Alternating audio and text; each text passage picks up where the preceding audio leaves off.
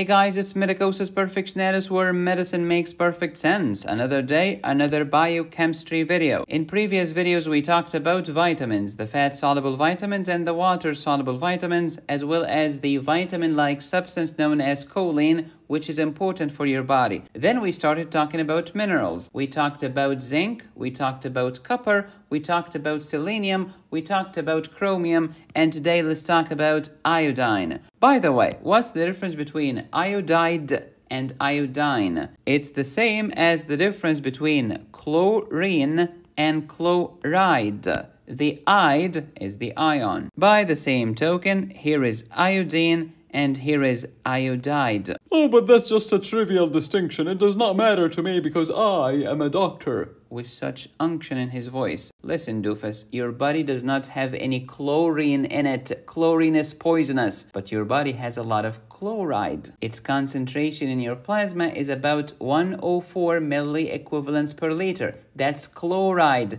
not chlorine. Of course, it makes a big difference. Please watch the videos in this biochemistry playlist in order.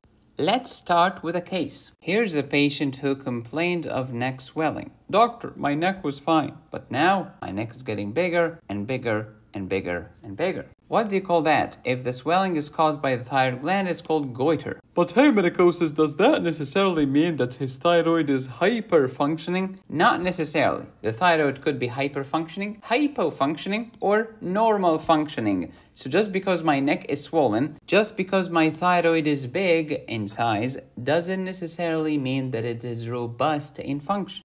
Iodine is a mineral. Is it macro or is it micro? It is micro. What are the macronutrients then? Carbohydrates, proteins, and fat. And what are the micronutrients? Vitamins and minerals. The minerals are macro and micro. Iodine is here. It's a micro mineral or a trace element because your body needs it in less than 100 milligrams per day. So in the 5 groups of nutrients, iodine belongs to group 3, the micro elements, whose deficiency can lead to serious symptoms. But most of the time, the deficiency is not fatal, unlike sodium abnormalities, potassium abnormalities, etc. Chemistry is so important. Unfortunately, most doctors suck at it. So iodine is a mineral, i.e. inorganic. It's not a carbon. It is relatively small in size. And function-wise, it's important for your thyroid gland. Here's that lovely thyroid gland in your neck. It's a highly vascular gland, by the way. Too many blood vessels here. That's why thyroid surgery carries the risk of bleeding. The thyroid gland has follicles, just like this follicle. This is one follicle. The follicle is lined by these follicular cells, aka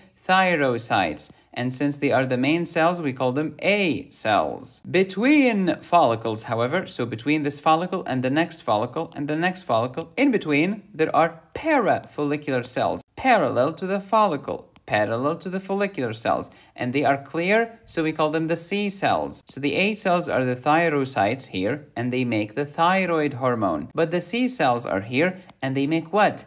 Calcitonin. Let's go back to these thyrocytes or thyroid follicular cells. What do they make? Thyroid hormone. How do they make it? They need raw materials, such as what?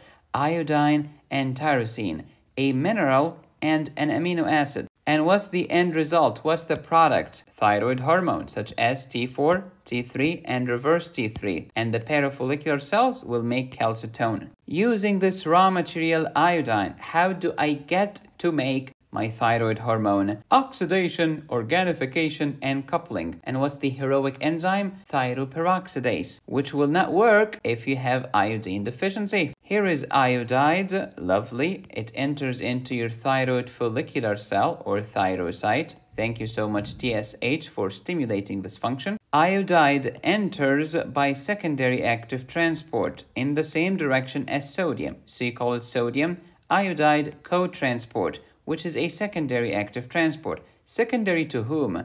To the primary sodium potassium ATPase, which is found in every single stinking cell in your body. And then what should you do once iodide enters? You trap it inside. But it can escape back again. But hey, I am actively pumping it in. I will win. So iodine will increase inside the thyroid follicular cell. Oxidation from iodide to iodine. Organification with thyroglobulin. Coupling. Mono and di equals tri. That's your T3 thyroid hormone. But di and di equals tetra. That's your T4 thyroid hormone. Let's back up for a second. Look at this. When you have one iodine and thyroglobulin, you call this monoiodotyrosine because tyrosine is literally on the thyroglobulin. Tyrosine is the second raw material needed to make thyroid hormone. So this is monoiodotyrosine, just one iodine. And look at this, diiodotyrosine. It has two. When you combine 1 with 2, how much do you get? 3 iodine. So it's called triiodothyronine. How about combining di with di? You get 4, tetraiodothyronine or tetraiodotyrosine. All of this happens not inside the follicular cell, but in the lumen of the follicle. Then T3 and T4 will leave the lumen of the follicle and will go back to the thyrocyte or the follicular cell. Protease, which breaks down protein, will break down all of those proteins, return all of that tyrosine and thyroglobulin, and give me that free T3 and T4 and dish them to the blood. How do I get to recycle my iodide back? By 5' deiodinase. It will clip that iodide away from these molecules, return it back, and recycle it. If you have watched my previous videos, what is the name of the mineral that is required as a cofactor for the 5' deiodinase? Let me know the answer in the comment section. Okay, medicosis, if I have iodine deficiency, I don't understand why my thyroid gland is swelling. It's called deficiency, right? I think my thyroid should shrink. Okay, let's talk about that. You are deficient in iodine, correct? Which means you cannot make T3 and T4 thyroid hormone. Okay, who's gonna get upset? The hypothalamus and the anterior pituitary. As a negative feedback to your low thyroid hormone, your hypothalamus will make more TRH and your pituitary will make more TSH. Why? They are shouting louder. They are telling the thyroid, "Hey, lazy gland, you should make more thyroid hormone." but the gland cannot because the raw material iodide is not available because you are deficient in iodine. So the hypothalamus keeps shouting louder. The anterior pituitary keeps shouting louder. And you know what this TSH does to the thyroid gland? It increases its size.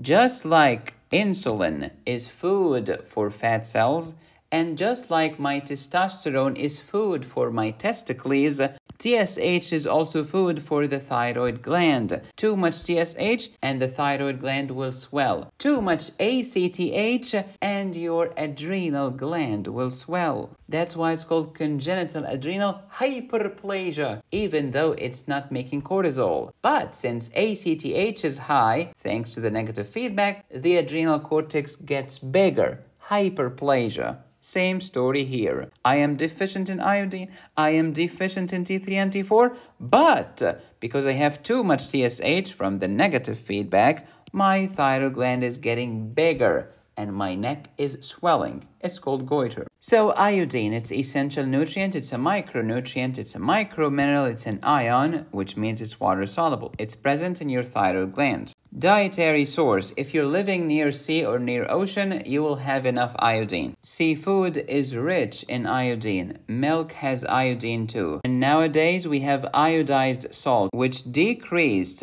the number of cases with hypothyroidism and the number of cases of goiter big time. Nothing is perfect. Everything has trade-offs, but the idea of putting iodine in the salt was brilliant. It is very cheap, yet it prevents diseases in many patients. Adequate intake, 150 microgram per day. Oh, that's it? Yeah. It's a micromineral. It's a trace element. Function of iodine, so that your thyroid gland can make thyroid hormone. And that's why iodine deficiency equals hypothyroidism. Hypothalamus shouts louder, pituitary shouts louder, high TSH, goiter. Thyroid gland is swelling in my neck. That's the symptom of deficiency. However, toxicity of the radioactive iodide, to be specific, radioactive iodine can do what? Can absolutely annihilate your thyroid gland, and this is called thyroid ablation. Why would anyone do this? If I have thyroid cancer and it is so bad, before the cancer kills me, I should kill the thyroid gland, and that's one way to kill it. There are no solutions in life. only trade-offs. Hey Medicosis, I've heard that if there is a nuclear attack near my house, I should take potassium iodide supplements.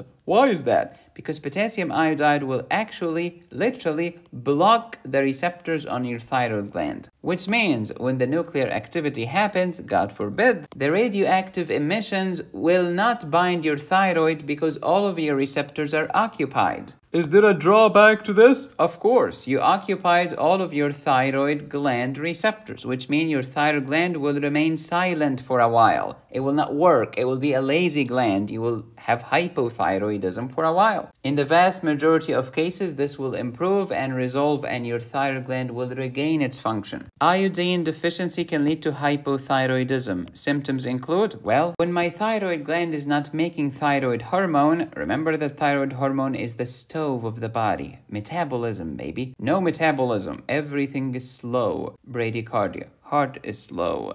Gut is slow and I get constipation. There is myxedema, menorrhagia, cold intolerance. It's very cold. No, it's not. No, it's cold. I'm telling you it's cold. Maybe you have hypothyroidism. The hair becometh coarse. I am depressed. Dry yellow skin, hoarseness of voice, weight gain. Even my reflexes are decreased. Do you want to learn about mercury poisoning, arsenic poisoning, copper toxicity, cobalt poisoning, cadmium poisoning, etc.? Then download my toxicology course at medicosisperfectionalis.com to learn more about the thyroid hormone in pharmacology and how you treat hypothyroidism, how you treat hyperthyroidism, what type of insulin do you use to treat diabetic ketoacidosis, what are the different types of insulin, what's the difference between type 1 diabetes and type 2 diabetes. All of this is discussed in my endocrine pharmacology course at medicosisperfectionalis.com. Thank you for watching. Please subscribe, hit the bell, click on the join button. You can support me here or here.